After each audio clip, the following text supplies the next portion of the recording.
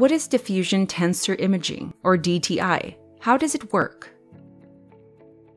Diffusion tensor imaging is, or DTI, is a specialized form of MRI. It's a specialized form of MRI, but it's not synonymous with MRI. Very important, because we have talked to attorneys before and they said, well, my client's already had an MRI, so I guess I don't need DTI. That would be a mistake. Yes, DTI is a specialized form of MRI, but it's never synonymous with the word MRI. When people refer to MRI, that's sort of standard plain vanilla MRI that looks at gross anatomy. It doesn't see the microscopic white matter connections, which is what DTI does. So DTI, it is a specialized form of MRI, meaning it used a magnetic impulse. There's no radiation involved. This is a nod in favor of DTI versus other types of imaging like CT scanning that does use radiation. So it's safer and more innocuous in that sense. So DTI is a specialized form of MRI. In addition, DTI, what it does is observe the position and motion of water molecules inherent to the brain. This is great because nothing has to be injected. Other types of studies, oftentimes things have to be injected. Again, these things aren't necessarily toxic, but they're still exogenous substances that do entail some risk and some invasiveness.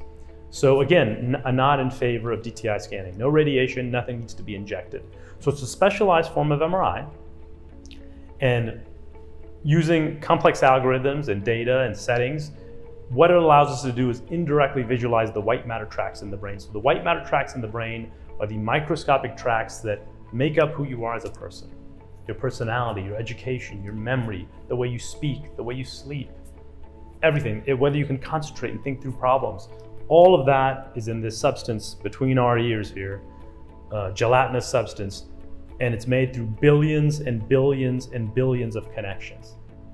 What happens in traumatic brain injury often is at the microscopic level, these connections are severed or cut. And when they're cut, that results in the symptoms you see that we've talked about in other videos.